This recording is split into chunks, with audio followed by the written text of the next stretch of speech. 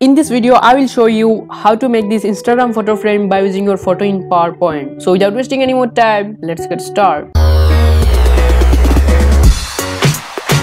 So first open up your PowerPoint and get a blank presentation.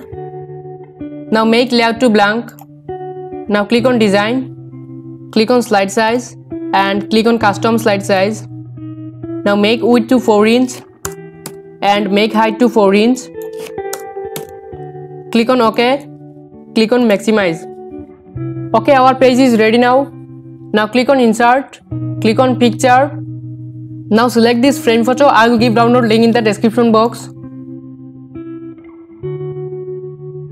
Now hold Ctrl Shift key and resize it. Okay, now click on insert again, click on picture and now choose your picture. Now select this picture and right click on it and make it send to back.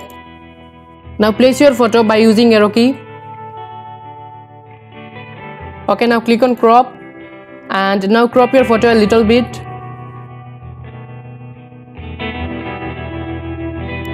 Okay, our work is done.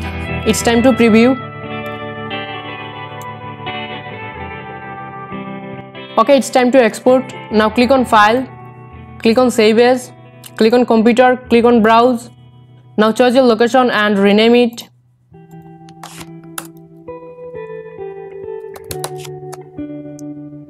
Now click on save.